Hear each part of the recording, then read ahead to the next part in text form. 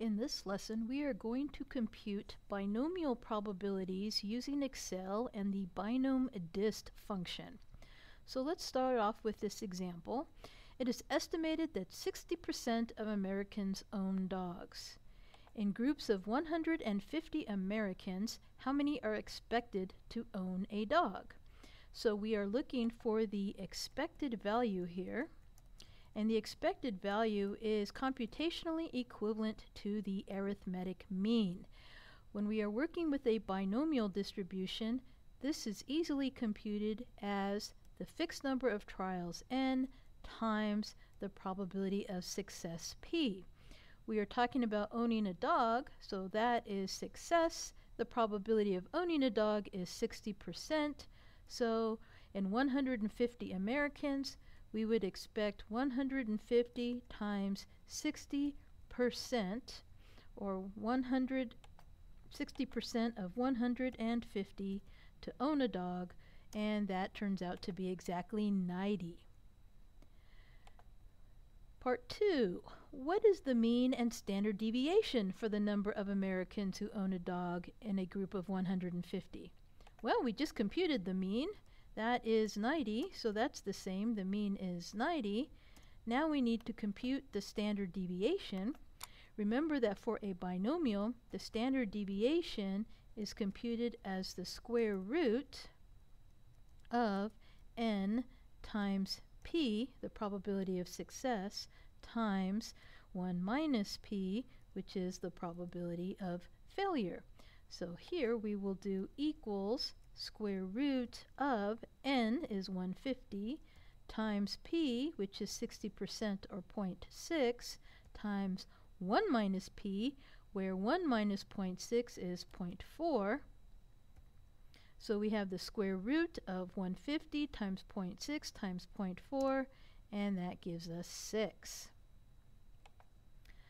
Part 3. In a group of 150 Americans, what is the probability that fewer than 100 of them own a dog? So what we want here is the probability that x is less than 100. That means we're looking at the probabilities from 0 added up all the way to the probability of less than 100, and since these are whole numbers, we're only going to go up to 99. So we will use our BINOMDIST command, but we want things to be cumulative. So the probability from 0 to 99 will be found using BINOMDIST, which is in the statistical functions.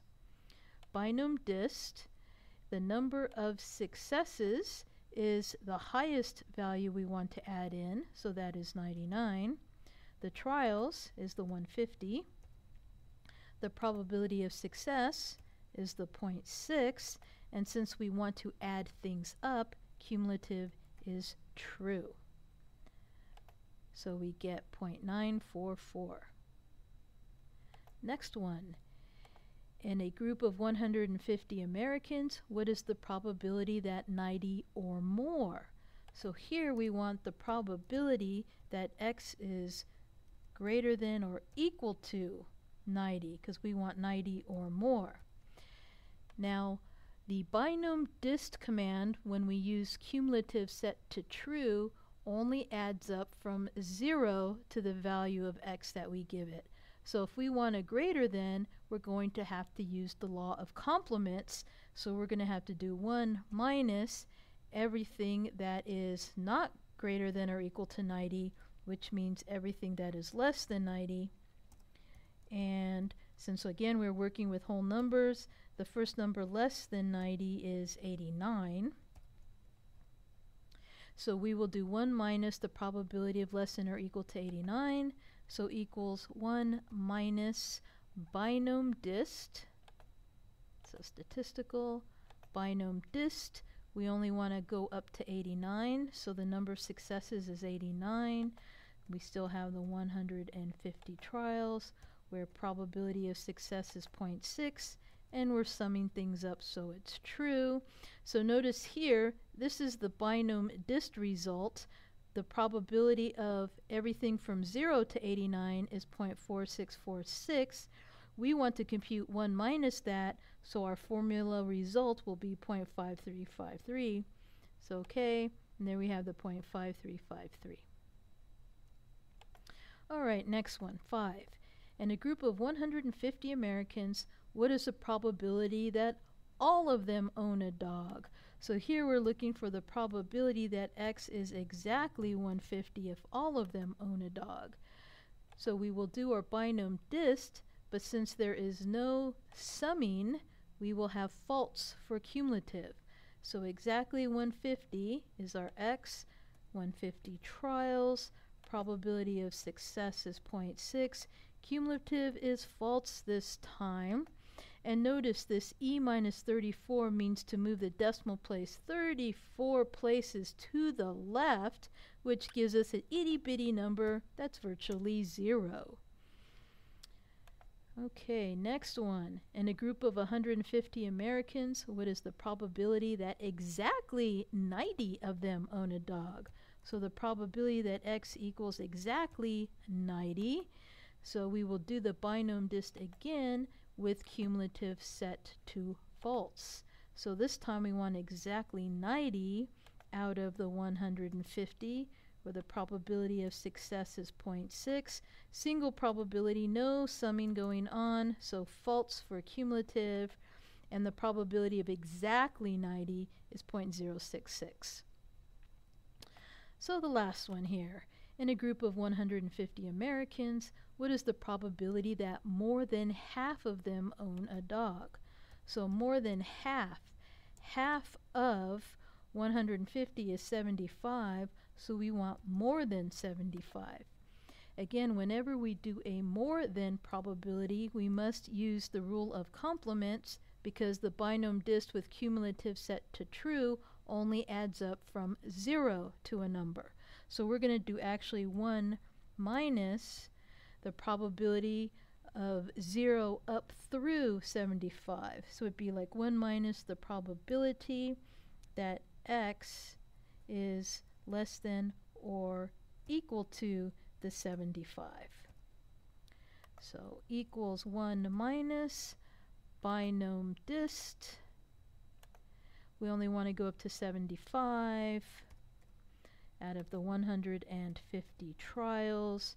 Probability of success is 0.6. We are indeed summing up from 0 to 75, so cumulative is true. So here is the sum of the probabilities from 0 to 75, 0.008. We want 1 minus 0.008, so there's the 0.991, or rounded off 0.992. So hopefully this helps give you examples on how you use the BINOM.DIST. When to set cumulative to true, that's when you want to add things up. When to set it to false, when you only want a single probability. Cumulative set equal to true. So if we have binom.dist x n p true, cumulative set to true, will add things up. This will basically be the probability of 0 plus all the way through the value of the x you give it, which is p, so we'll have here p of x. If you want just, if you do binom.dist with x, n, p, and then false, that's simply going to give you the probability of exactly x. And then if you do 1 minus the binom dist, and you put an x in here, comma, n, p, and true, that will give you, basically it'll start at 1 bigger than x, and that'll be the probability of x plus 1 plus dot dot dot all the way to whatever the number of trials are. All right?